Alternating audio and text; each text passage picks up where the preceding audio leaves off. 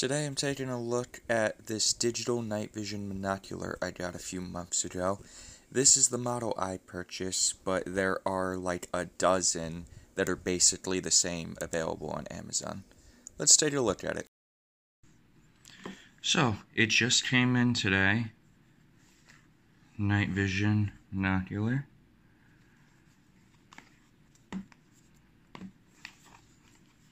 Gonna do unboxing.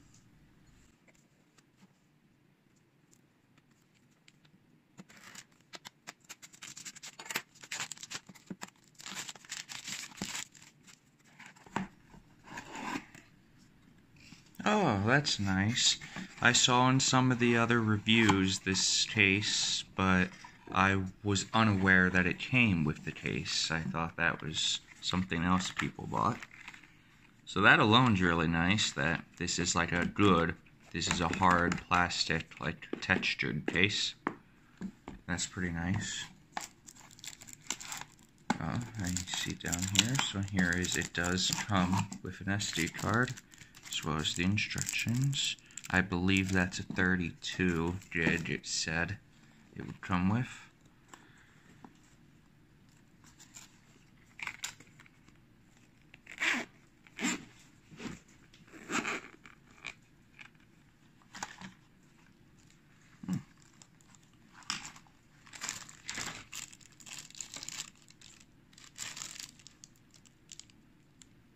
So it comes with a charging, which I will find out, but I'm not sure if you need to use rechargeable batteries just to use this, or can you plug this in to, say, a mobile battery, like for the phone, and can you charge it and like supply power just with that? Do you not even need batteries in it at all, maybe? I will find out. Okay. It's very plastic feeling.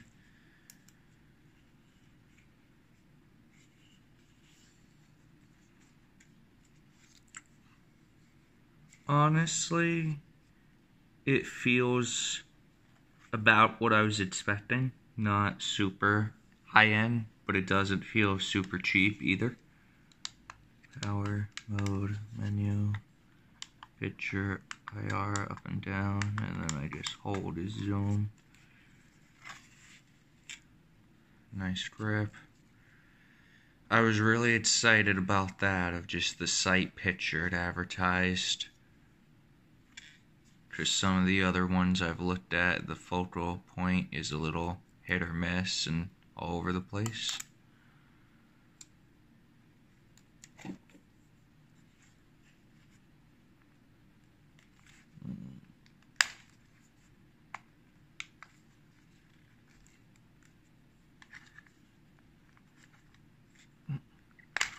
It's a little tough to get off. Okay, that rotates the 5 AA batteries. Tripod mount.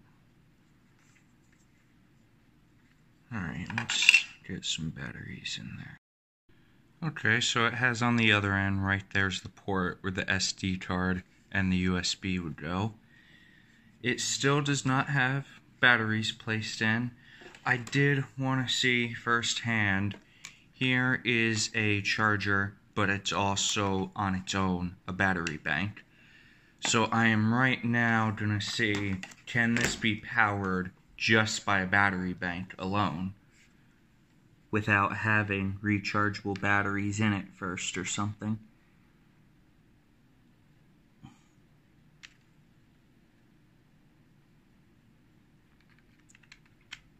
They make that difficult to get to.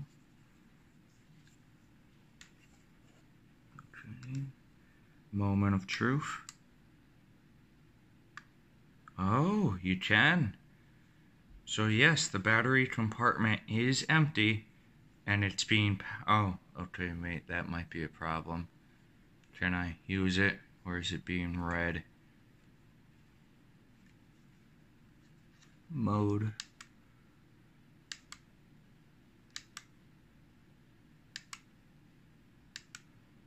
Okay.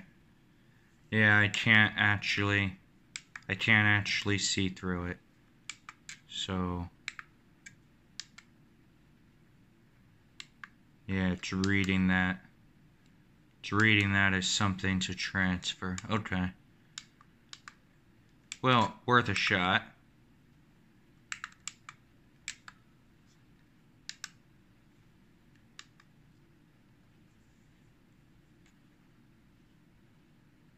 Oh, it also had powered back. Yeah, I thought it worked there for a second.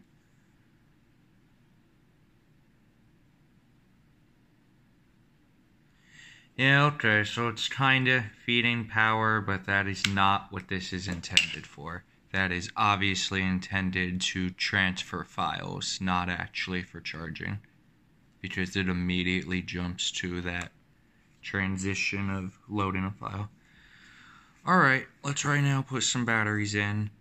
Unfortunately, at the moment, I only have some cheap batteries, like from a dollar store, that are good, like for TV remotes. So I'm going to see how does it function with those. Alright, batteries are in. It has some decent weight now, but I guess what can you expect? 5 batteries are in it now. Holding power. No card. Okay. That does not look good right now. Let me focus that.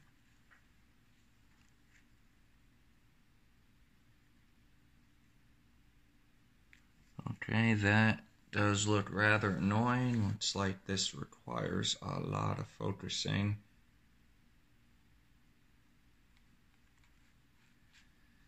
It does look like it has color right now.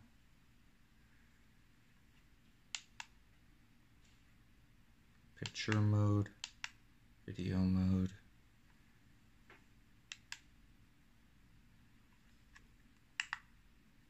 A lot of settings.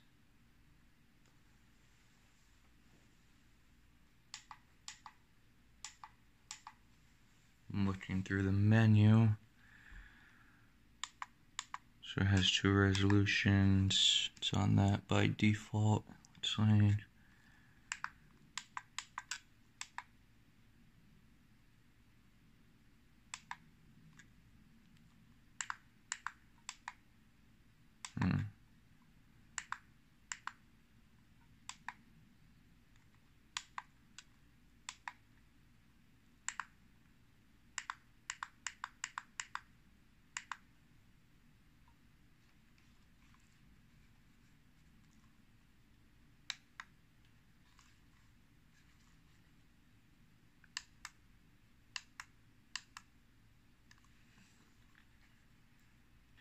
okay, so I'm a bit more hands-on rather than reading the instructions. So I played around just now and looked at some stuff.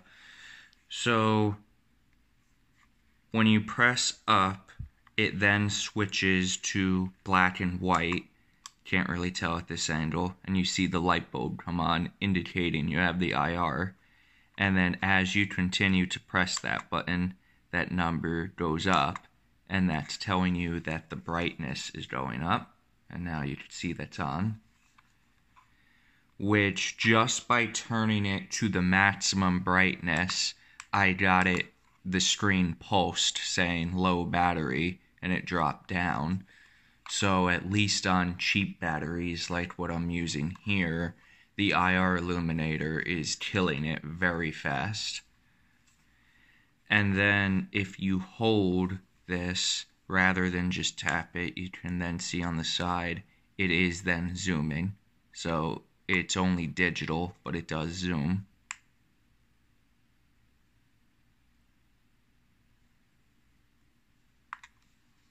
And then that's the capture button, obviously, but I didn't put the SD card in it yet.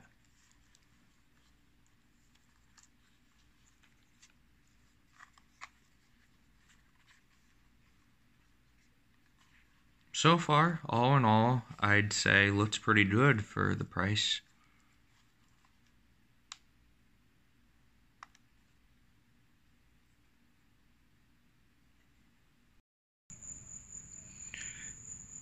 So here it is set on an actual tripod. And here it is, just its perspective. Pretty good, actually. Granted, it's not total darkness, but still, it's seen much better than an actual phone camera would see.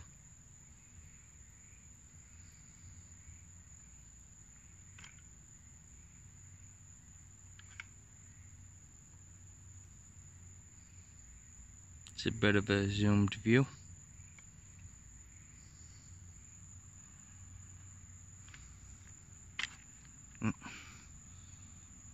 It sees not bad. Captures a lot of ambient light compared to a phone. Now, let's actually turn on the IR.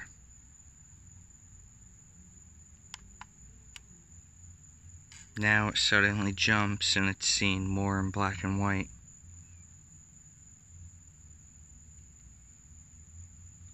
There's not much to see, but over this light, it's seeing everything perfect.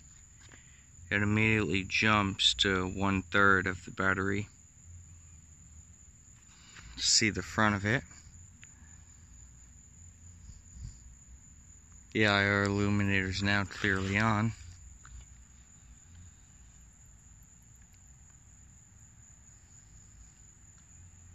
Let's see, now that it's on, will it actually pick up the IR illuminator? Because previously it didn't seem to pick it up.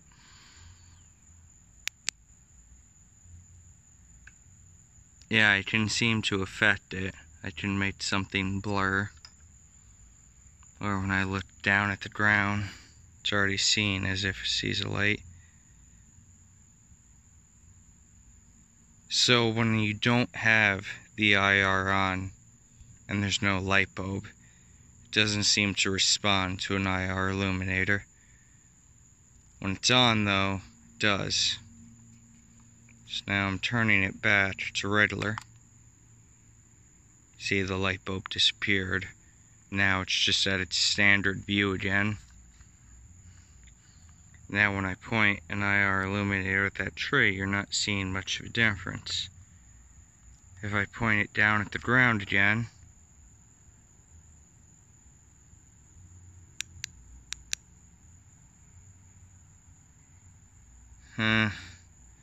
as far as showing up on camera, it's hard to see, but there's a small difference of when the IR illuminator passes the exact spot it's touching. You can notice it slightly. Overall, it's not really picking up an IR illuminator at all when it's in the night mode.